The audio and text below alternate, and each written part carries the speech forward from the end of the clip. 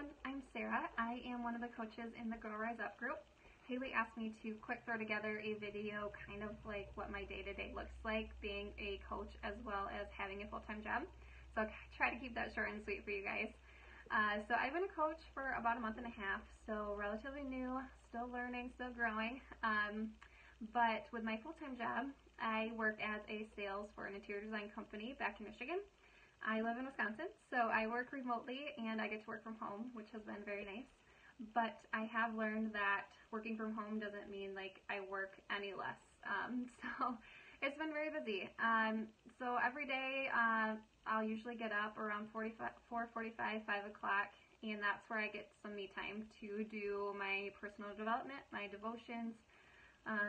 I get my workout in, and then from there it's pretty much like go time. So I get phone calls starting about 6, 7 o'clock in the morning, just from installers, designers, project managers.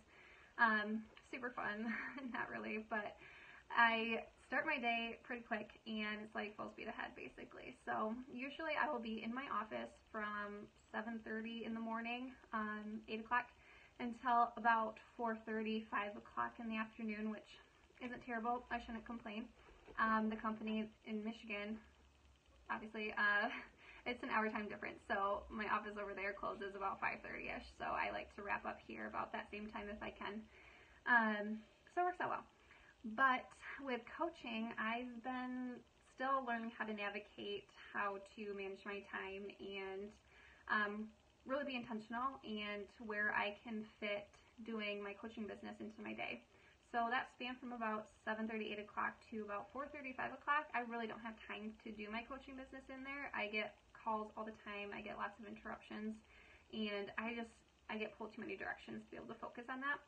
So I have been trying to do about an hour and a half or so after I get done with work, spending just in my coaching business, diving into that, making connections, sending invites. And so far it's working pretty well, and I hope to just get better at that and really make that a habit for myself. And then maybe even spend a little bit more time if I can on it. So right now that's kind of what's working for me.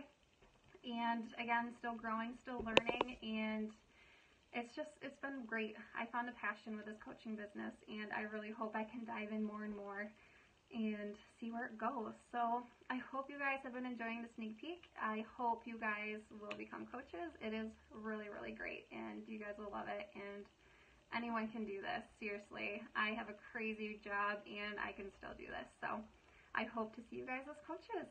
Have a good rest of your night.